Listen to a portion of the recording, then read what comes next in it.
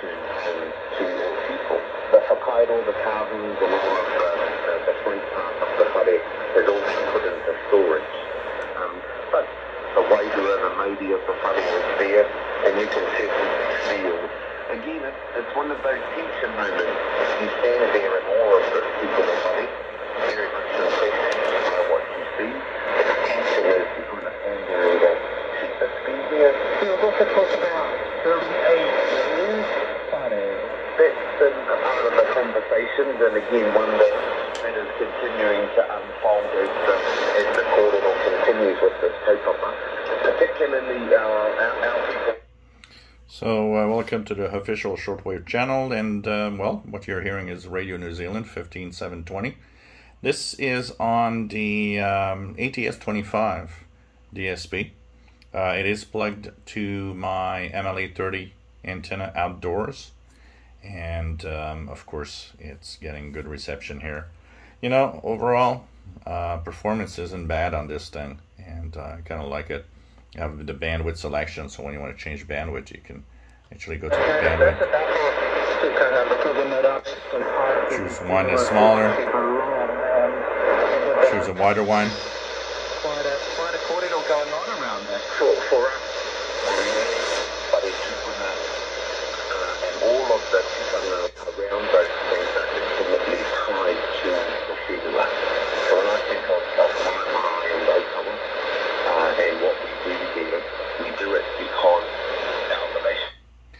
I went to the dollar store and found this stylus, which is nice because it also is a pen if you really need to. You just have to not forget to remove the pen when not needed for like $1. So I thought that this could be really interesting, and it does help. I know I got rather large fingers when you look at the screen in my fingers, so this definitely helps in pinpointing the different options. So if you do get one, get yourself a little dollar stylus. Get 3 or 4 of them, because we lose them like crazy. And like that, you'll always have a little stylus if you need to touch the buttons on that screen. But you see here, reception of Radio New Zealand is not bad at all. It's a 0330 UTC right now here in the in Montreal, which is 11:30 p.m. Eastern Daylight Time. And it's really cool to have this Radio New Zealand coming in and checking that out at the same time. So pretty cool. And all of that on the ATS-25 DSP, as you see here.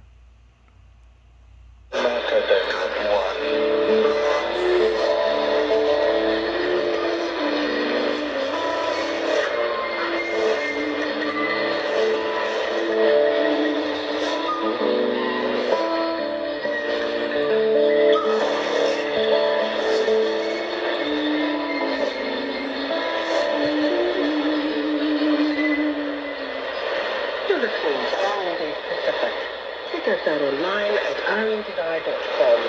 Just a warning. Listen to these deals with hunting and the death of animals. So if you find that upsetting, be advised maybe ordering a cup of tea. Of course, if you're into something like the annual Whitehair Wild Boar Hunt, you'll be wanting to listen closely. It's organised by the Whitehair District Services and Citizens Club. Competition gets 3 days to hunt before a weigh-in. Pet hunters compete in categories like heaviest boar and best house. And we're joined now by one of the organisers and club member, Trent Good. Kia ora, Trent, thanks for being with us. It's been a big weekend. Oh, how are you? I'm fine. How's your weekend going? Nice. We've had a big night. It's been a big night down here today, so we're just in front of it. So, yeah, standing up afterwards, coming down to scaffolding. So it all happened yesterday with the weigh-in yesterday, was it? Yes, it does, yeah. So, we're one of the few venues where we actually do the weigh-in and the hanging of the post outside at an inside venue, allowing town folk, people from us to come and interact with and see what's all about. So inside? Yeah, it's really good. And then obviously followed up with a band, so we had the push buds play afterwards. So, yeah, big night on the focus calendar. So, help me picture this. Was it the local Whitehair Hall that you had? We used to have it at the club. At the Physical assessment problem, or is it likely normal answer? A razor. Like the other side, so. Right, so you've got how much space do you have on the wall? How much is taken up with hanging balls? So we've got